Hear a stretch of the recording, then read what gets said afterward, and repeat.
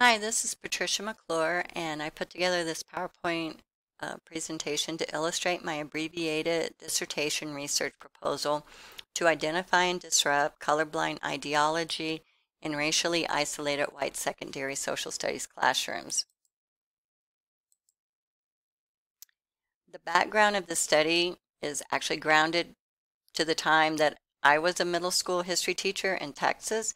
Uh, Back then, I developed a pretty good idea as to why history was taught based on the content standards and the state standardized test questions. Basically, history is developed as a collection of stories on how white Europeans came to power on this continent. It's used to describe race as a social and historical concept, and it is designed to colonize, racialize, and oppress non-European cultures. And all of this in order to reinforce white privilege. Included in the background uh, information of this study is racial literacy goals, which will hopefully be used to frame an intervention. These goals include developing a set of social proficiencies to help understand all forms of racism, to gain understanding about how racism permeates through our culture and our society, and also develop awareness of how and why racism is embedded in history curricula and the education system. The problem this study will look at is the fact that white students are among the most racially isolated groups in the country. This isolation contributes to the lack of racial and racist knowledge among white students, and then they often develop white or colorblind ideology, which is a form of racism that ignores and denies racism, although this ideology is nurtured and developed in the social studies classroom too. Looking a little bit deeper into the colorblind racism, the study will take a look at how it ignores racial differences and supports white privilege. And this white privilege also contributes to the development of the whiteness in our society, how it creates the false assumptions that all racialized groups have the same opportunities as whites, and how it also weakens the racial resiliency in white people that creates the condition known as white fragility. The purpose of this study is to analyze how educators in racially isolated white secondary classrooms identify the colorblind ideologies that are often found in the social studies curricula and in instructional strategies. A secondary purpose is to explore how the instructional strategies have the potential to disrupt colorblind ideologies and to strengthen racial literacy in white students.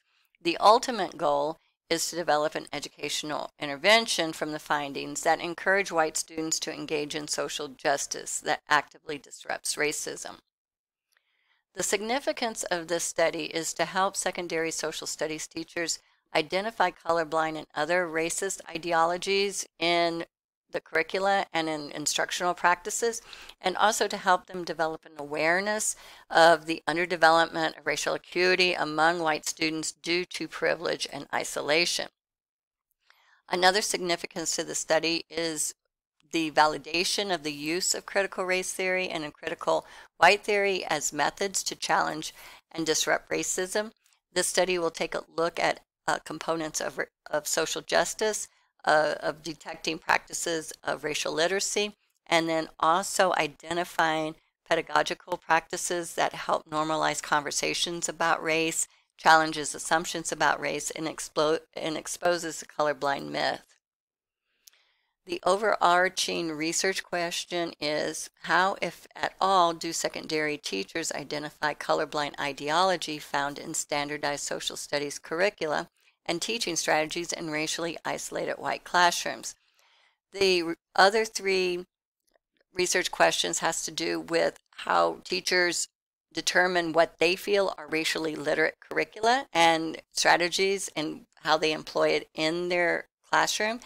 Then how these strategies impact the students, what are their reactions to this, and then finally, can we identify any type of practices that motivate or have the potential to motivate racially isolated students to want to engage in social justice.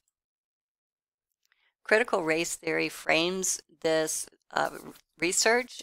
It will provide the strength in the organization by placing race at the center on why social studies curricula is taught.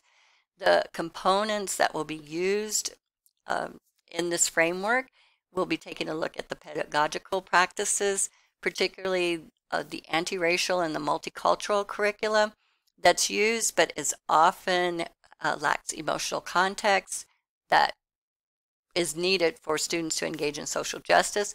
We'll take a look at the social study curricula overall about how it reinforces white privilege by racializing non-Europeans, and then also the segregation of schools, really that's due to how our schools are funded.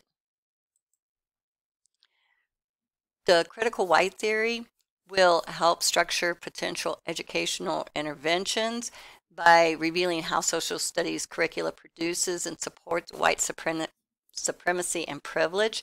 We'll take a look at the colorblind frame, the ideology behind it. We will also look at the components of white fragility and what that looks like. And then finally, we will take a look at the whole concept of whiteness in society and how it's socially and politically constructed, and really has pretty much very little to do with skin color. The research method that will be used is the educational design research, and it will be the analysis and exploration phases of this type of research. I selected this research because it helps determine educational interventions. The two components of this research will be analysis and exploration. The analysis, the initial orientation is the proposed research, well, the research proposal, and then also the literature review, and then any kind of field-based investigations, what has to do with reviewing the curricula, interviewing teachers, possibly doing polls. The exploration includes site visits, observing the classrooms, attending professional meetings of experts in the field of critical race theory and critical white theory, and then also any type of networking. So why am I using this method? Again, it is because it will help inform the development of colorblind ideology and how to disrupt it. It will, using this type of research will increase the success of sustainable interventions. It will provide all the needed components to help frame an intervention. It will also allow for the cognitive maps to develop in identifying racially literate patterns to disrupt the development of colorblind ideology. It will also help frame how people make sense of any type of social phenomenon, but in this case it would be the colorblind ideology and racism. And it will also help target motivation or rationale for engaging in action. And hopefully it will also introduce new ways of looking at this problem, along with some potentially new solutions to the problem. Thank you so much for listening to me tonight, and talk soon. Bye.